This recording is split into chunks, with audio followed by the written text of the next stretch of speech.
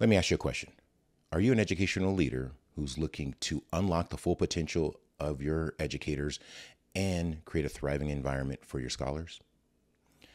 Well, in today's episode, we're going to move into session 2 of our 3-part series on the must-dos of educational leadership with a focus on professional development.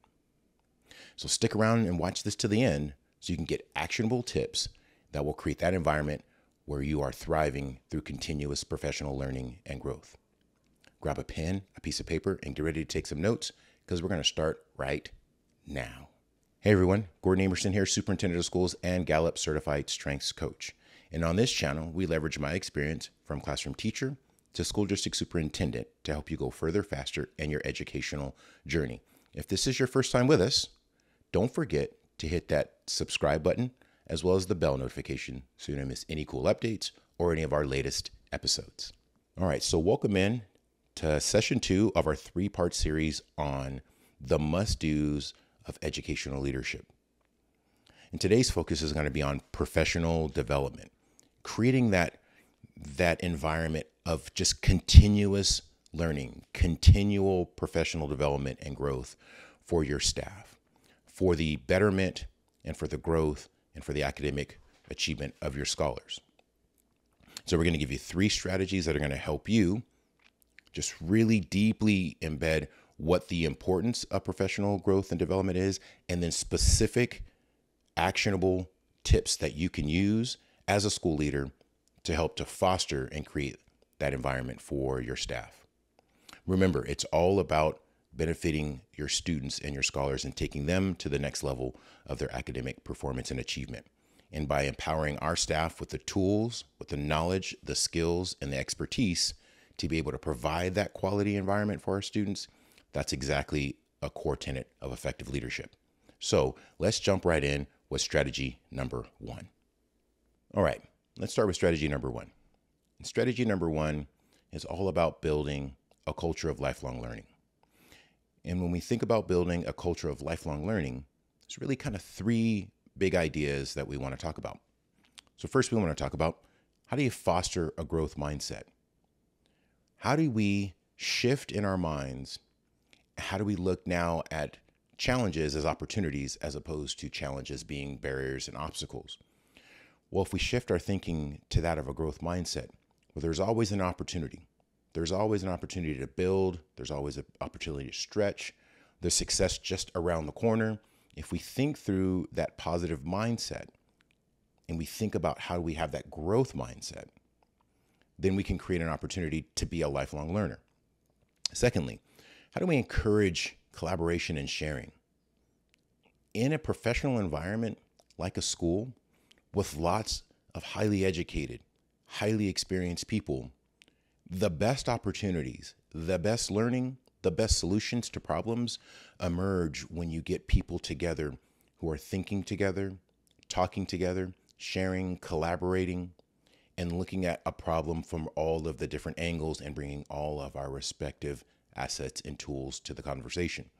So we as leaders, we want to create an environment that's rich in collaboration, where sharing is recognized, it's expected, and it is absolutely encouraged. And then thirdly, we really want to talk about, how do we celebrate success and progress? We're on this journey, ever moving forward, one foot in front of the other, getting a little bit better today than we were yesterday, getting a little bit better tomorrow than we were today. And so how do we pause, reflect, recognize, and celebrate our progress? We as leaders can create that, where we encourage and intentionally talk to people about, how do you recognize your progress? How do we set up different protocols, different procedures where we can stop and pause and we can actually take stock of the progress and we can actually celebrate those incremental achievements? But this is all around, when we create this mindset around lifelong learning, we want to put these pieces in place, We want to make sure that these things are being created, and we as leaders have the opportunity to develop exactly that type of environment. And so a concrete strategy around lifelong learning is something that is not new and is not different, but it is absolutely unquestionably a best practice. And that is the development of a professional learning community. Not in name only, but in practice. And so a framework, things that you have to have. You have to have common language. You have to have common goals. You've got to intentionally set up time with meetings and with schedules. You've got to carve out intentional time. It's got to be frequent. There's got to be some sort of cadence. But setting up a framework where you have a true and authentic professional learning community that we all share in, that we all are accountable to, and that we all know that when we go to this place to learn together, that it's going to be a rich conversation and I'm going to derive a significant amount of benefit. So when you bring this forward as a part of your strategy to build continuous professional learning and growth, develop PLCs as a best practice and make sure that there's dedicated time. There is a rigorous framework around what our meetings are, when our meetings will happen, what the expectations are for the actual deliverables that come out of that meeting, how we will progress monitor what happens in those meetings, and how we will report out and be accountable to the larger organization, to the rest of the school site, to the rest of the school community around what are we learning? What are we going to do better and different as a result of collaborating and putting ourselves in this environment? And when we have that rich environment of a professional learning community going on, then we circle back to the growth mindset. We circle back to the collaboration and the sharing, and we circle back to making sure that we recognize and celebrate that progress. And that's strategy number 1. All right, let's talk about strategy number 2. And strategy number 2 is all about providing access to quality resources and training. We have to be mindful, and we have to also be curious around making sure that our staff, our faculty, that they have what they need, and not assuming that we know what they need. And so to make sure that we're providing that and we're creating that environment where we have access to those quality resources and trainings, there are really 3 things that we want to look at. So the very first thing is we want to make sure that we're curating high quality educational materials. Now, how do we do that? Again, we've got to ask our teachers. They are the experts.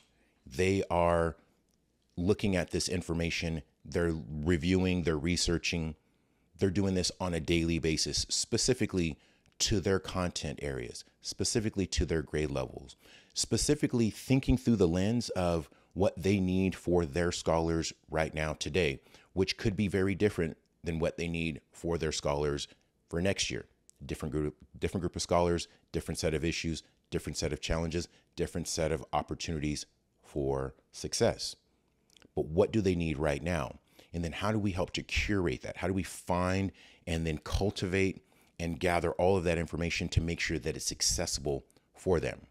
So we can create the opportunity to be able to grab all that information, but we want to leverage their knowledge and expertise in order to know what those resources are. Additionally, we want to leverage technology for this professional growth and this development. Technology is driving this conversation. We have access to more information. We have access to more data. We have access to more resources. Leverage the technology in order to be able to determine what is absolutely the best. And then leverage that technology in order to provide high quality, engaging, and interactive professional learning opportunities. Our staff will clearly articulate to us what they want and what they need. Now let's use the power and the opportunities and the platforms that are available through technology to deliver that, to provide that, and then make it accessible to them continuously. And then thirdly, we have to think about alignment. How do we align our professional development with our school goals? Well, first and foremost, what are your school goals and how are you developing those in collaboration and in consultation with your team? Because now, once we've articulated what those goals are going to be, now we can think about how do we align that? How do we now align the training? How do we align the resources? How do we align the conferences and maybe the travel and the opportunities that people have to go outside of the organization and learn about those things? And then how do we circle that back to the resource allocation, meaning how do we align the budget to that? And as school leaders, we're thinking through all of those different lenses, thinking through how do we align, and then how do we now really get clear on what are the 2 to 3 things that are going to help us really move towards achieving that goal. And then what is the professional development? What is the technology platform? And how do we continually align that?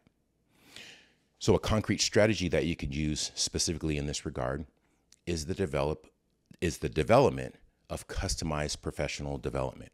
And this again is where the ability to leverage the knowledge and expertise of your staff around what they feel is going to most benefit and most support their needs. Couple that with leveraging technology. And then thirdly, aligning it to your school-based goals. Having customized professional development for each of your staff members is easier when you're listening to what they're asking for and you're leveraging technology. And I think about the opportunity that platforms like Microsoft's Copilot, platforms like OpenAI's ChatGPT, it gives us the opportunity to drop all that information in and literally curate, develop, and produce a customized professional development plan for every single one of our staff members based on what they need and based on what they want and based on what we can afford budgetarily, and then aligning that back to the school PD goals. So it is in a place in a space 5 to 10 years ago, before all of the technology advances related to AI, it would have been a lot more time consuming and a lot more tedious to be able to do this. But I truly believe if you want to take your school site and your school organization, your district to the next level, it would be thinking about how do you customize professional development and tailor make it to the specific needs of each and every one of your staff members. Think about that, leverage technology to do that, and that's going to move you to the next level. And that's strategy number 2. All right, before we move to strategy number 3, share with us in the comments below, what are 1 or 2 strategies that you will incorporate to create this continuous professional growth and development within your school site or within your school organization? Share that with us in the comments below, and let's move to strategy number 3. All right, strategy number 3 is all about creating incentives and support structures for your staff.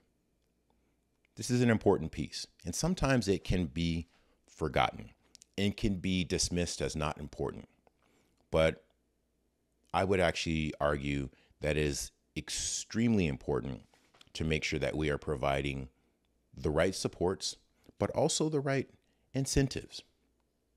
And I'm not talking about monetary incentives, but I'm just talking about the opportunity for people to be incentivized and recognized and celebrated for the work that they do, because we know that educators spend hours and hours and hours of time preparing, thinking through, researching, building, learning opportunities and learning experiences. They cultivate their craft constantly, continuously. So we want to think about, as leaders, how do we support that? How are we there for our staffs when they need us to be, to lift them up, to pick them up, to elevate them? Let's talk about 3 strategies and 3 ways that we could do that. So the very first one is offering recognitions and rewards. And again, we're not talking about monetary, but just the opportunity to recognize the good works of people. And a really powerful way that we can do that is simply to call out when there is success happening in the classroom, in a department, in a grade level, across a specific facet of the campus, finding a way in faculty meetings, in bulletins, in newsletters, calling that out, reinforcing that progress and that success is going to be recognized, cultivates an environment where more people will do and search out ways to really push the envelope to be successful.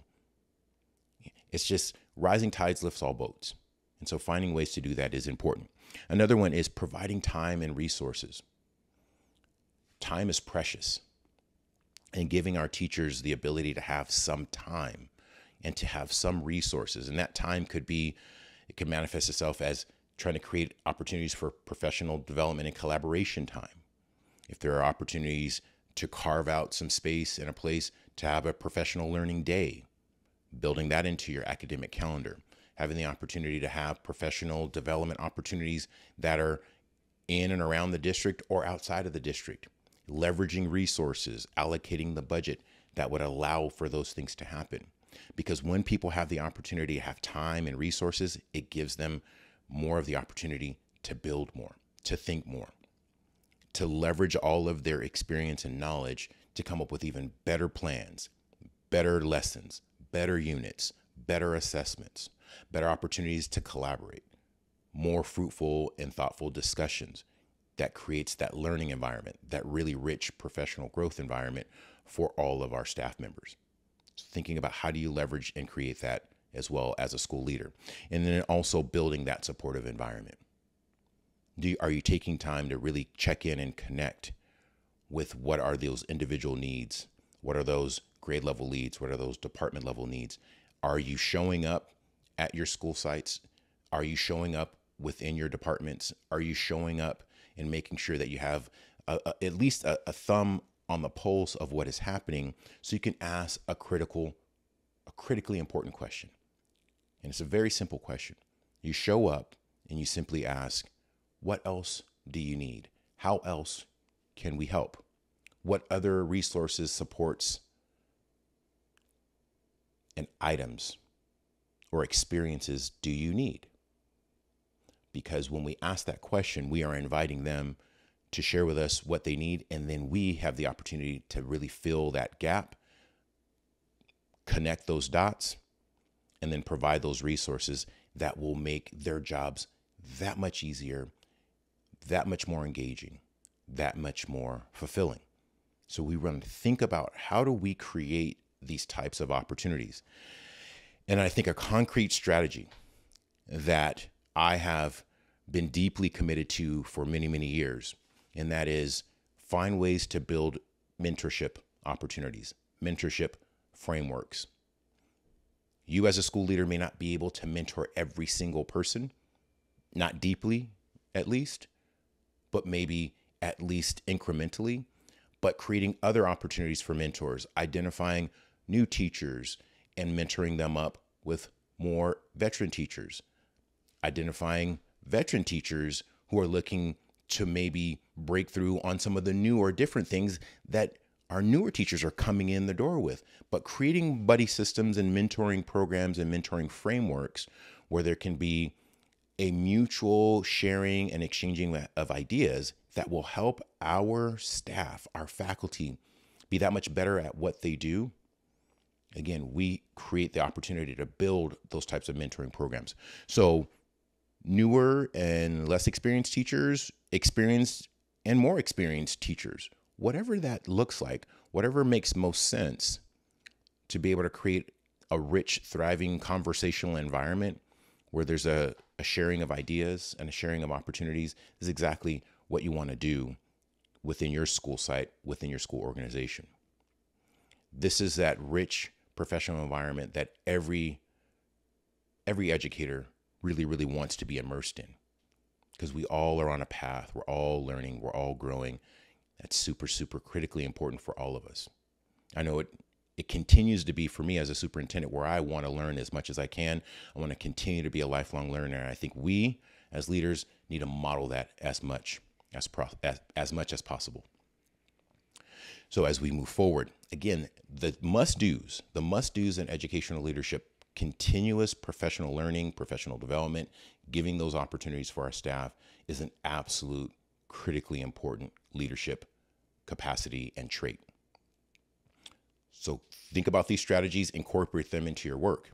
And as you want to learn more about what you must do as an educational leader, you can again check out this video here. It's going to give you more information about this overall process. And don't forget to also tune in next week, because next week we're going to finish with part 3 of this 3-part series on the must-dos of educational leadership. Don't forget to check the description below for information on more resources about mentoring, our weekly newsletter, all around educational leadership and educational tips. And don't forget to check out this next video. We'll see you on the next one. Be well, take care of each other, and we'll see you on the next episode. Thanks, everyone.